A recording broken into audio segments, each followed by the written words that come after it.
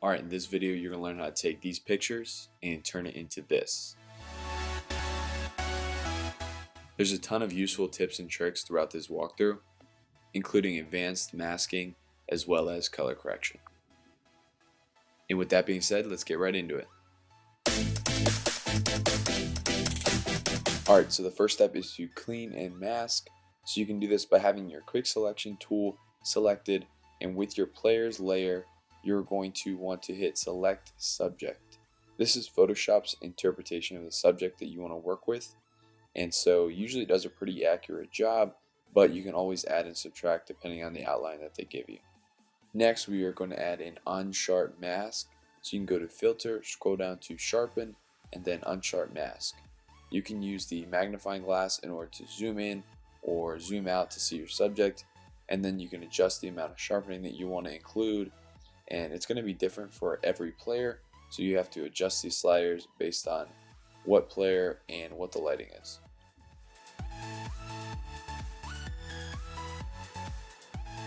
Next we are going to add a camera raw filter, so go up to filter and then scroll down to camera raw filter, and if you're a subscriber you know that I adjust these two every single time no matter what the player is, and that is texture and clarity. And for this graphic I also increased the contrast because the player had a lot of black and white shadows on his body, and so I felt like that would look a little bit better, and it did. And then for highlights and shadows I usually do the opposite, so if I increase my highlights I also decrease my shadows and vice versa. And then once that was done I added a high pass filter to each one of my subjects. This can be done by first duplicating the layer that you want to put the high pass filter on, and then going to filter, scrolling down to other, and then finding high pass filter. And then what you can do is you can change the blend mode to either hard light or soft light. Alright, next we have levels adjustments. So you want to go to new adjustment layer and then hit levels, and we are going to be using the blend mode multiply.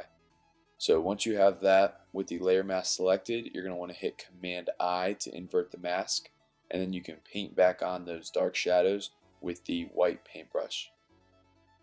This is an effect that I love to do because it really brings out the bright spots within your player. Alright, step number 2 is to design the background.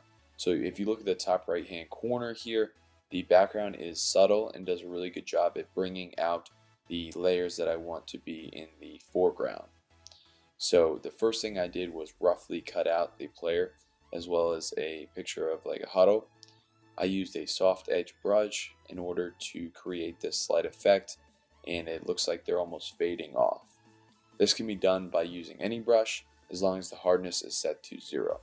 Alright, while I'm looking for the background that I'm going to be using, I want to say if this video gets 100 likes, I will release the PSD file for you guys to use. You'll be able to have it. It's going to be a Google Drive link in my next video's description. So if it gets 100 likes, that will be completely free and everyone will be able to access it. Alright, taking a look at the background here, I decided to invert the grunge layer that I chose, and what that does is it basically changes the colors to the opposite color. So as you can see, it changed all the whites to the blacks and then all the blacks to the whites. I also added a picture of a stadium, the university stadium, and I used that same soft edge brush to erase the edges. So if you look at the image as it is right now, your background is way too strong. Like the images that I use are just way too strong and they aren't blending into the background like I like. So I went up to image, I went to adjustments, and then went to hue and saturation, and I turned the lightness all the way up to the right. And so what that did is it just made it a more of a white tone and it blended into the background. Alright, this next step is something I believe that every sports designer should know how to do, and so I have this picture of the university's main sign here, but I want to get rid of the background. I want to get rid of the sky in the background. So what you can do is you can duplicate your layer and you double click on the top layer, and then you're going to want to move the right slider to the left. So what that does, it gets rid of everything that is that shade of white and brighter. And so now you have a top layer with the whites deleted and the underlying layer with the whites still there. And so now what you can do is you can just delete that underlying layer where the sky would have been. I also added the school's mascot to the background with some simple masking and camera raw filter in order to match it with the other layers. The school's primary logo didn't fit in well, so I wanted to use a bevel in order to make the bottom part darker and the top part brighter with a little bit of a shine on it. You can see the specific adjustments that I made if you just pause the video right here. The fourth step is to add shadows, so I had a player standing on top of the gym and wanted to look as realistic as possible, so you have to add shadows to the feet as well as where the player would be standing. So I used a black brush to go around the feet, and then I added a Gaussian blur, and then I did the same technique for the player shadow. So I first put a black dot, and then I changed the perspective on it so that it was a little bit bigger, and then I added a Gaussian blur to that. You want your shadows to look as natural as possible, so I turned down the opacity a little bit, and because I thought the shadow looked a little bit too strong. So the first color correction that I made was vibrance, and I did this in order to bring out those colors that might have been muted a little bit, and vibrance does a really good job. And the next thing I did was use a color lookup. So I used the color lookup 3 strip, and I lowered the opacity to around 40% because I thought the effect was a little bit too strong.